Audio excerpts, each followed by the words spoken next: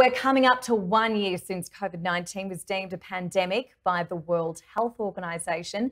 Businesses are still dealing with the challenges and struggles of coronavirus, as well as the ongoing impact of the pandemic. Advisory firms are among the industries really feeling the pressure to not only perform and deal with their own internal issues, but also be expected to help their clients do the same. The adoption of new technology is one solution that could provide some much needed relief, particularly when it comes to mitigating the risk of cyber incidents. For more, let's bring in 6 Clicks Head of Strategic Alliances, Dean Kelly. Dean, thank you so much for your time today. Thank you very much, Ash. Thank you. It's a pleasure to be here.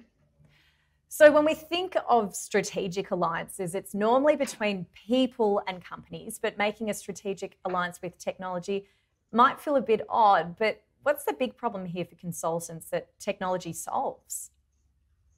Well, consulting and advisory professions are laggards in many respects to the business model revolution we've seen in other industries. So while many industries have had to confront the need for change and then execute those changes, consulting is a little bit like old 5-day test cricket. Slow over rates, slow run rates, in fact, very little spectator value. So unless you're a cricket tragic like myself, you don't see a huge amount of value, and the change really hasn't been forced upon them. Now, those constraints that they face, which have really come to the fore during COVID, are people, time, process, and intellectual property. So the engagements take more time than necessary to get to the good stuff that their clients want, which is the high value outcomes. So the opportunity that confronts them now, brought about by COVID and the work from home, is really like the move from Test cricket to one-day internationals to T20s.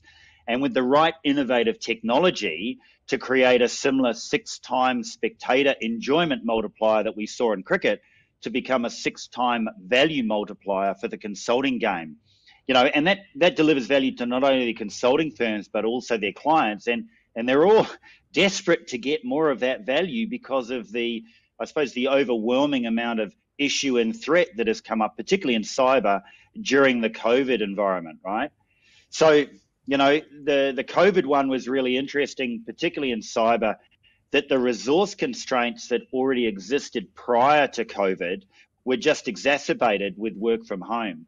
And so if you can't add people to the equation, you can't throw people at the problem because there aren't enough of them in the market, what do?